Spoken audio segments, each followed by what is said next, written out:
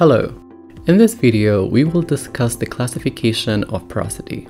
Porosity has two types of classifications, geological and engineering. For geological classification, porosity is classified into two subdivisions, primary and secondary. Primary porosity is the original porosity that develops during the deposition of the material. Primary porosity can be either intergranular or intragranular porosity. Intergranular porosity is the porosity between grains, while intragranular porosity is the porosity within grains itself.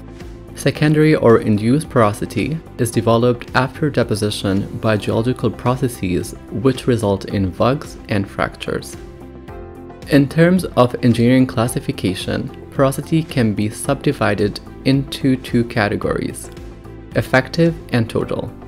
Effective porosity is the interconnected pore volume divided by the bulk volume, while the total porosity is the total pore volume divided by the bulk volume.